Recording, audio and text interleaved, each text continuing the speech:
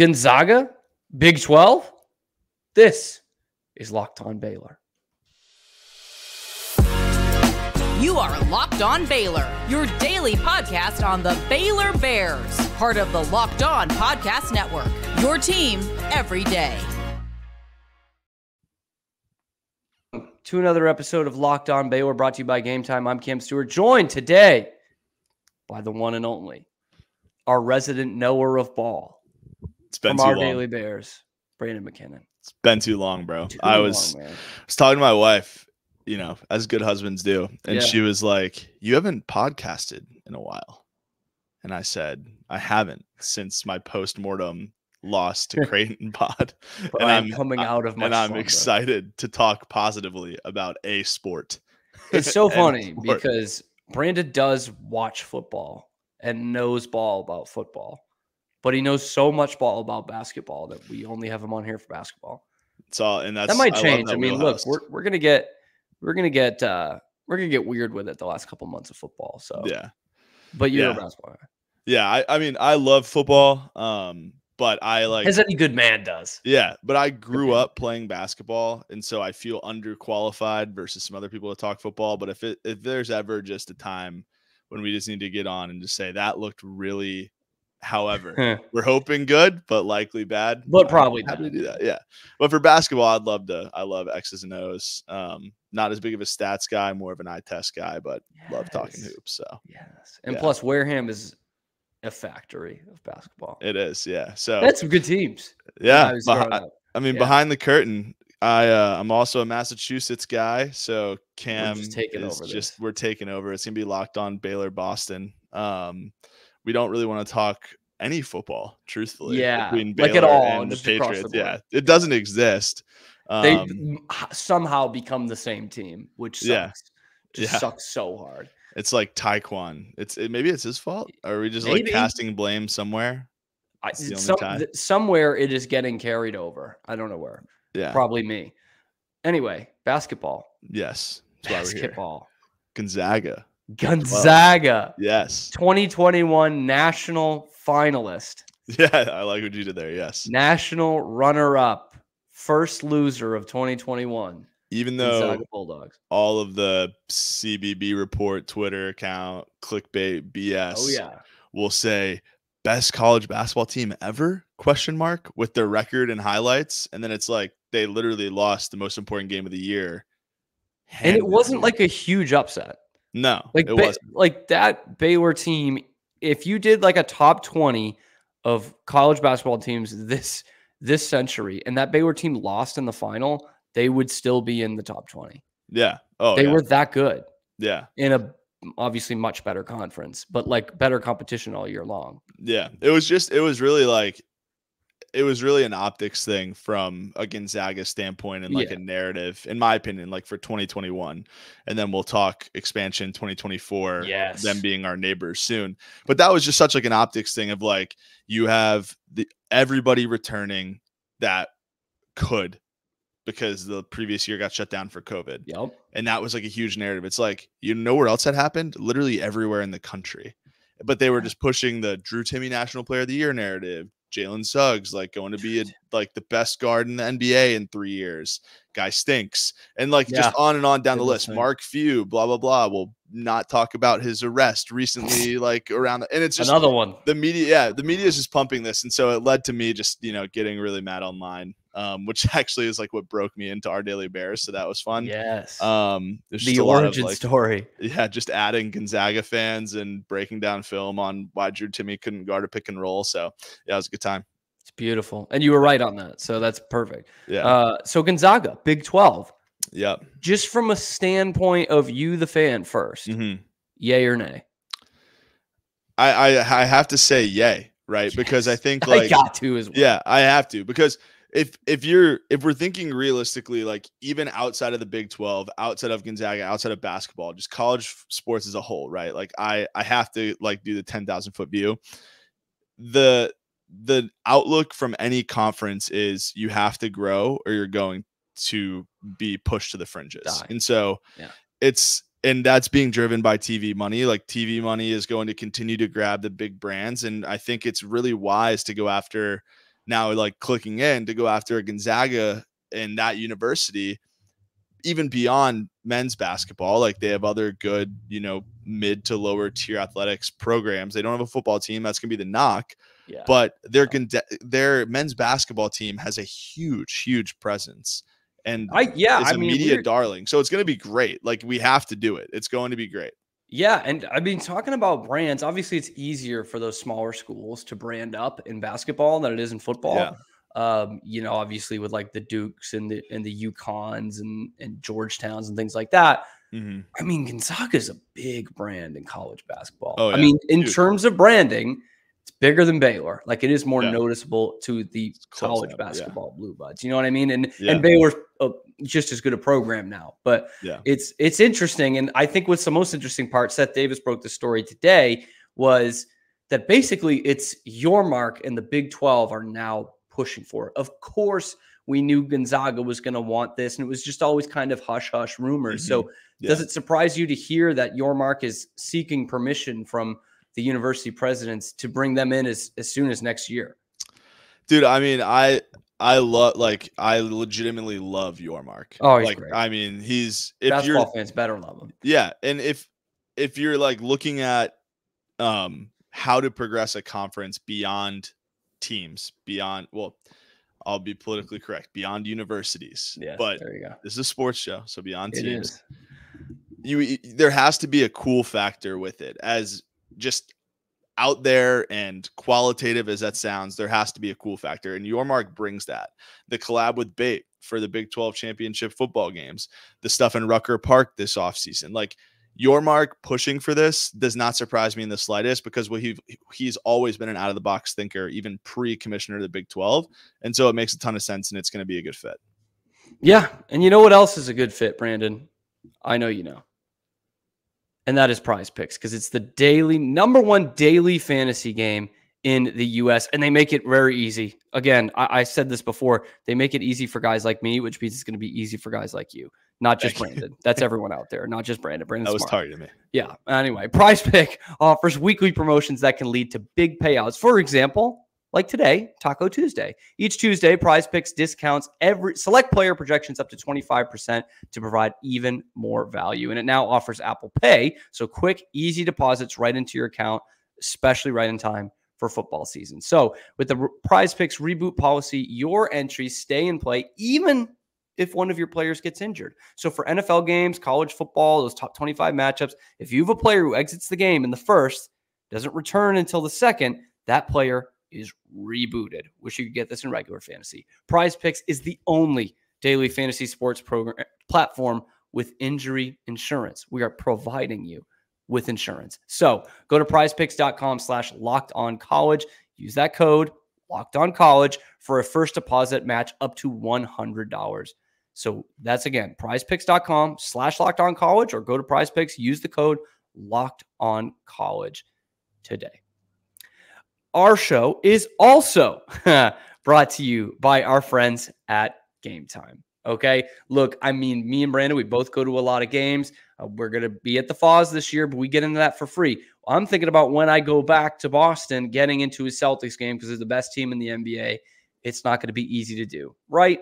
Wrong. Well, it is going to be easy with Gametime. You can browse the Gametime app and look at all the upcoming events in your stadium, in your area, what's closest to you. That's what I do when I'm back in the city or when my teams are coming here. It's last-minute tickets, flash deals, zone deals, all of that. They are easy to find. All of the events, we're talking not just sports, but concerts, comedy shows, and all of that. Lowest price guarantee with event cancellation protection and job loss protection. So take the guesswork out of buying tickets with Gametime. So download the Gametime app, create an account, use code LOCKEDONCollege for $20 off your first purchase. Terms do apply. Again, that's create an account, redeem the code LOCKEDONCollege, LOCKEDONCOLLEGE for $20 off. Download Gametime today. Lowest tickets, last minute, guaranteed. All right, Brandon.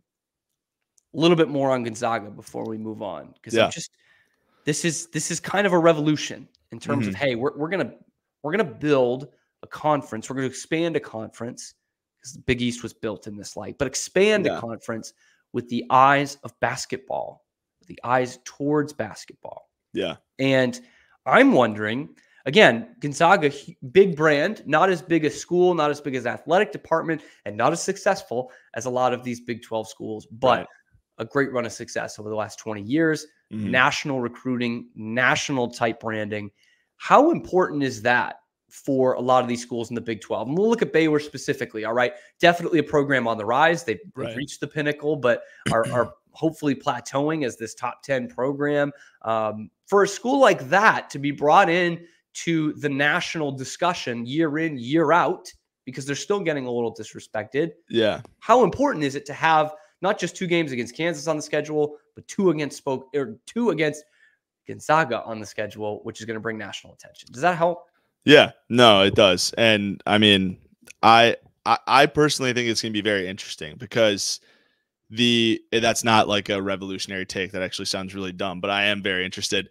There are some people who are pushing back on it. Yeah, but if you look at, so like, again, if you look at the kind of recruits that have been going to Gonzaga, and I know that I took a dig at Suggs in the first segment, but like they are 5-star guys, but it's a different breed of basketball.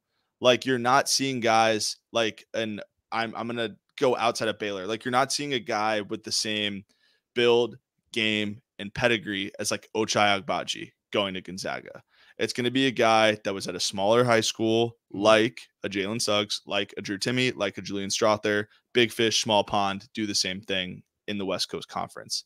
How is that going to impact their recruiting going forward? I think that's going to help them get better talent, because I think that Gonzaga, Mark Few, he's going to be able to go into a recruit's house when they're in the Big 12, not if, it's a matter of when, and say, you get to play Kansas, Baylor, Texas Tech. Like the list goes on, right? And so Kansas State, you're seeing all in these the teams, Final Four every year. Yeah, all these teams that might be overlooking you because of who you play in high school. You are a 5-star, come here, right? And so I think it's going to be interesting. I think Gonzaga's pipeline is going to be stronger, and it's going to continue to help Baylor. Like there's not a lack of talent in Scott Drew's locker room ever. No, and so not anymore. At least not, I'm talking recent history, right? Yeah.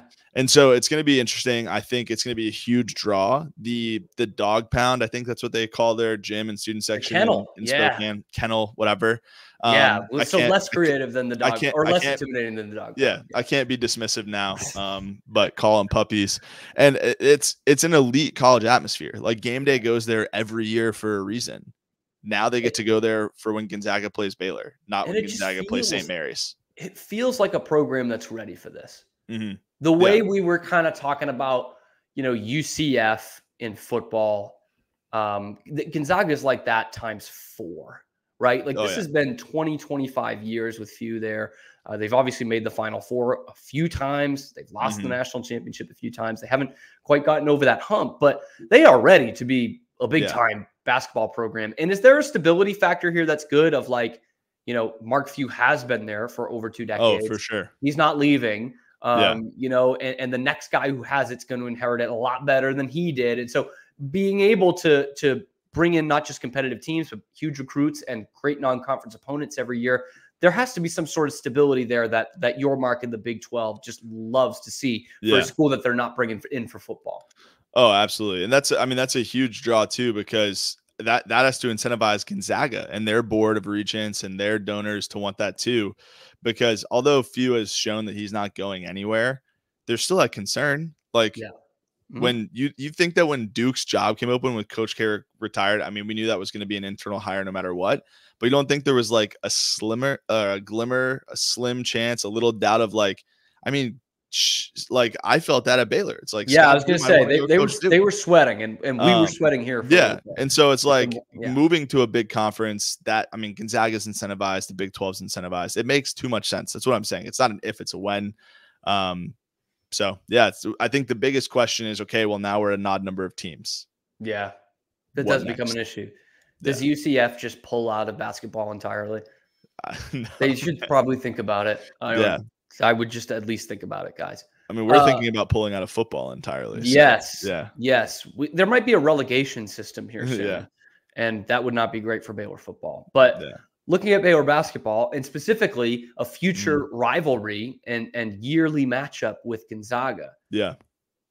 How awesome would that be? It's so sick. That'd be pretty cool. Right? I'm gonna be so pissed though, because like we're gonna split every year. Yeah. Like it's just gonna happen. They're gonna come to the Foster, and we're gonna win. And we're gonna. You're kind of feeling it a little bit at the end of that flight game in the world. Yeah. At the end of that game last year, where it looked like we were gonna lose for a bit, I was like, "Dude, damn." I mean, we can still give them the gifts of the national championship, but like that kind of sucks. That we lost well, I mean that stadium was like almost entirely Gonzaga fans. Yes. I mean, they could drive there. It was so much further from us. That's what's gonna be. That game's gonna be interesting. We open there again against Auburn. Yes, like 29 at days. The Pentagon. So. I really wanted to go to that. That looks like a cool place, dude. It's the day before my daughter's due date, and I was like, Taylor, any chance you're like a week late? Like, can we go? And the answer to that was no.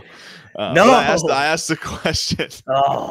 And it's like such a beautiful place. Like you're right by Mount Rushmore, and like what else is your excuse to go there? Baylor should just play there every year, so we get another crack at it. Yeah. No, but I think the rivalry would be really sick. I mean, it's two similar-ish universities. Yeah. So. Especially in program too, right? Like Gonzaga was obviously nothing. They had John Stockton, but had absolutely nothing before Few got there, and Baylor had nothing but scandal until Scott Drew got there. Obviously, those guys know each other very well. Yeah.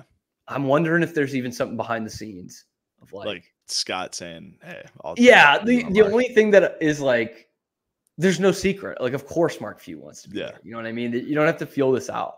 Yeah. I think that would be so cool. And I would say, bam, you have 3 of the best programs in college basketball right now. You have without 3 question. Of the best active coaches right now with Self, Drew, and Few. And I think you can make an argument for 4 with Tang. Yeah, if Tang keeps on this projection, and obviously the atmospheres are going to be great. You talked about the kennel. I mean, that's not going to take away from this atmosphere at all. So I think it's interesting that it's going to be truly an experiment, like in this day and age. And basketball will never be a bigger moneymaker than football. But your Mark's been the only one that says, hey, it's not going to be that, but we can make some money here. And we're not going to beat the SEC in football. We're not going to beat the Big Ten in football in terms of the revenue and all of that. Yeah, it just won't happen. But we will in basketball. Yeah. And that might be good enough for us. I think it is. I mean, even without Gonzaga, I think we're close right now. I mean, it is the SEC in terms of competitiveness, what the SEC is in football, and just having another superpower is so huge and cooler too, because in football, you worry about, you lose one game in a conference like that. It's kind of over. Yeah. Basketball, like, okay, cool. It's great. It's obviously they're still big, but it's a measuring stick. It's great. Yeah. Anyway. Who else? I'm genuinely curious what you think. I mean, we chatted, we threw out some names like before we started recording, but it puts you at 17. It has to be a 2-team expansion. So then the discussion becomes with the pace that this is being discussed, which is 2024. Mm-hmm. Yeah, next basketball season. Exactly. Yeah. Then we need to find another team, another dance alongside Gonzaga to bring it. My initial thought was the national champion, UConn. That was just straight what came to my head. But whomever is coming in is probably not going to be coming in for football as well. Right. Like Gonzaga to even this out. So obviously UConn won't go for that deal. So then also like the Big East historical tie with UConn, I would feel dirty taking them. Like I would be apologetic. Like Villanova. Yeah. Like Villanova was one that I thought of too, because they wouldn't come in their FCS football, but I was like, I don't even know if they want that. Like they don't need that the way Spokane does. Right. And they're about as far away as Spokane is. So, so the other one that came to mind in the Midwest, Creighton. Yeah. Makes a ton of sense. Program. Yeah. Makes a ton of sense. Yeah. Again, it's not a huge university. It's not a huge athletic department, but either is Gonzaga. And it's not quite the brand of Gonzaga, of course, but they're a good team. They're a very good mid-major team. If you can still, I mean, they're a Big East team, but obviously we know that firsthand. They're a good team. They're a good program. So I'm interested to see. I think Creighton makes the most sense. Yeah, I agree. I can't really pull another name that quickly. Yeah, I don't know. Yeah, I think Creighton absolutely makes the most sense. It would be It'll be a huge pull. I mean, they consistently are, developing 3-star guys, 4-star guys, and do 5-star talents. So I mean, they're a second weekend team every year. They're a second weekend program, which is, hey, I'd love to get back to that for sure. Yeah. Now, whomever does go in, I just hope none of them get hurt. Okay. And so that's why you need to expect the unexpected and talk to Jase Medical and get the Jase case, which provides 5 life-saving antibiotics for emergency use. So all it takes to get a Jase case is to fill out a simple online form. And in some cases, you jump on a quick call with one of our board certified physicians. No big deal at all. And with this, you also get ongoing care from our physicians or any treatment related questions they're going to ask you. It's doctor created. It's doctor recommended. So don't be caught unprepared. You can get $20 off these life-saving antibiotics from Jase Medical by using my code locked on at checkout at jasemedical.com. That's JASE medical.com. Everyone should be empowered to take care for themselves or their loved ones during the unexpected. That's why you need to get the Jase case. Again, $20 off these life-saving antibiotics today from Jase Medical by using my code locked on at jasemedical.com. Final thing, Brandon, we're going to talk, how about some Baylor? Yeah. This is what you know. And we are going to be sprinkling you in here in the next month before the season starts, right? About a month from now, right?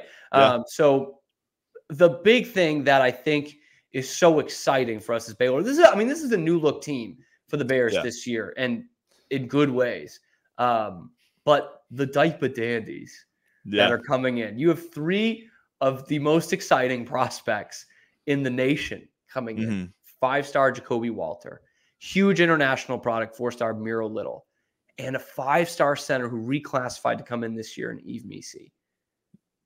Break it down for me, Brandon. Who are you most excited to see this year? You're giving me 8 minutes. You're giving me 8 minutes to do this. Yes, I am.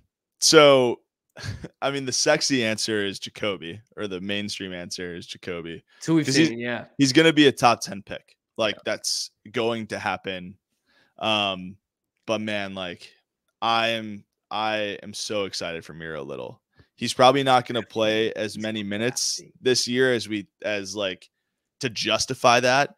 But if you just flip on the Finland men's national team tape, like, Miro is sharing the court with Lauri Markkanen. NBA player, grown men. And he's 18. Like, Miro is a dog. And I'm really excited for him. The Yves thing is really interesting to me because what Scott has shown is he values tenure. Always. Yeah, especially in the middle. Values. Especially tenure. at that position. And so from a prototype standpoint, Yves and Josh are very similar. Everyday John is going to start. Like, that's going to happen. And I think it's going to look very similar to like Flo started, immediate flip. Not because John isn't talented, but I think they just love to keep fresh legs at the center position. Maybe we rotate all 3 of them, but I do just think Josh is going to have more minutes early. But all indications have been like, oh no, like Yves is ready. Like, he reclassified because he's ready.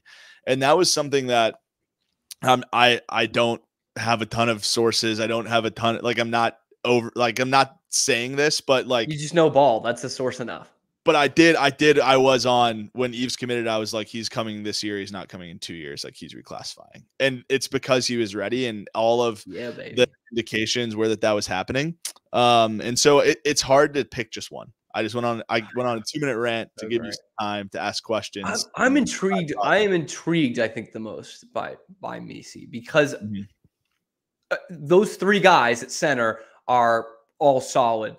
But it feels like a position of need just because of what you got from Flo Thamba last year, and kind of it was a setback. It's not really what we expected. Mostly on the defensive end. He wasn't terrible, but he just didn't give you the production that you were looking for. He looked like another step. So with Misi, I think a lot of that was, sorry, real quick. No, I think a lot of that is like him looking a step slow was the changing of how 5s look now. You think so? And yeah, like, you do have a super athletic, quick 5 behind him. And like, look at the 5s throughout the rest of the Big 12 that he matched up with. All of them were like guys that weren't a traditional post up 5. You know what I'm saying? Like that's why I think he was so effective against Drew Timme, was because of how Timme played. And so to have Everyday John, Josh Ojenwuna, and Yves Missi to be those 3 guys is incredible from a depth and athleticism standpoint. Yeah. And just from like the body type, Missi and Josh O are so similar. Yeah. It's wild. Crazy wingspan, super athletic. And one thing that, I mean, I don't try to pretend to be like this great basketball scout, but looking at Missi's tape, the footwork is really good. Yeah. Like that is something that is so tough for a lot of these really long centers when they're going into college, because they've just hit their growth spurt. That's why like someone like a Chet Holmgren was, I mean, such a revelation, because he was so great handling the ball, and he just athletically, he was already there. It looks, I'm not saying he's Chet Holmgren, obviously it's a way different game, but it looks like you said, athletically, his body has caught up. Like he's ready to take that. Now, obviously, and if you look at some of his early tape, it was not ideal. And so the stuff that's come out since then, and like his time at Prolific Prep, I mean, the guy is like, he's ready. He's ready. And do we see any of them for a sophomore year? Of the 3 freshmen, I think we see Miro and Yves. So. You think Missi too? Okay. Yeah. Because he'll still be super young.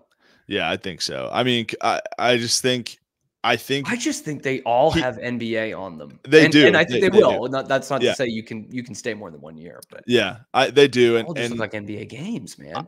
I think Missi, it's going to be more of like, hey, you are just about to turn 18, right?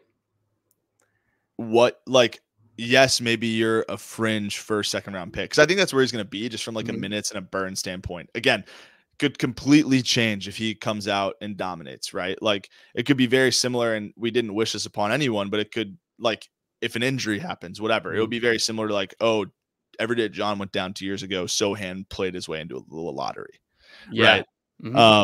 But I just think that like a second year would be so huge for him, to where he could catapult his way into a lottery pick, because coming in 2 years, our incoming freshman class are not big men. Right. Like, that's why we signed him. It'd be nice for the team. Yeah. You know? And so I think he'll be here as a sophomore. I think Miro will too, just again, like we have so many guards. It's a blessing again. Like Ray J, Jaden, Langston, like we have so many ball handlers. I think Miro will come, but Jacoby's gone. Like enjoy it while he's here. We have 35 games of them and he's out. Yeah. And I think too, one more quick thought before we get out of here on Missi too, is that seems to be a position more than any where if you're just not ready for the NBA, it's like getting your GPA down. It's so hard to get it back up. Yeah. Whereas guards, you can shoot your way out of funks. Like if you learn how to play defense, you're going to get on the floor and then you find your shot. Yeah. But with big men, it's just so much different. And it's NBA. It really depends on the team, how they're using these guys, I think, more than ever. Yeah. And I just think of a guy like Jahlil Okafor, who came in great post moves in college, didn't play a lick of defense. Duke went to zone a whole year. They won the national championship. Just to go with him, and number 3 pick, and just never learned how to play defense and never developed to the NBA game at all. And you run that risk with those big guys. And I think that's something Scott can tell Missi after his freshman year, and not be, tricking him, not be, trying to hypnotize him into coming back. Yeah. I think toxic. I picked, when I think of like who's going to go, as dumb as it sounds, because I agree with you wholeheartedly, and I'm saying this to back that up and support what you just said. I picture, what does he look like next year guarding XYZ fill in the blank NBA player? It's never the offense. Everybody that is a high recruit on a D1 level can score the basketball. So if we're looking at those 3 guys, I think, what does Jacoby look like guarding Jason Tatum next year? I don't think he would lock him down, but I think as a guy, or stemming a second unit, what does he look like guarding? Yes, I think that's the big Harris, whatever. Unit. I think if you're picked outside of the lottery, that's what keeps you on the floor. Yeah, that's what keeps you on the team. Yeah, and it's like that's why I think top 10 you're probably fine. But yeah, it's like he would guard that wing player. He could guard that wing player tomorrow. What does Miro look like guarding Damian Lillard, or fill in the blank second guard? I think that's tough. Like we don't know.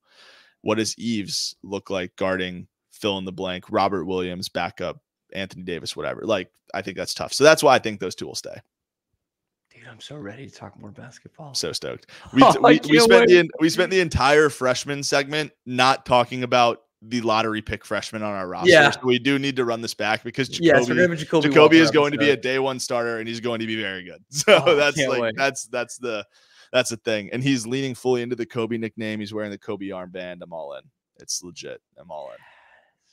Anyway, Brandon, thank you. We need a transfer pod too. I mean, yeah. We will. Trust me, especially with this way this football season's going, we will have that and a bye week this week. So we're actually going to talk some more basketball tomorrow. We're going to have a special guest on that half of you will like, half of you won't.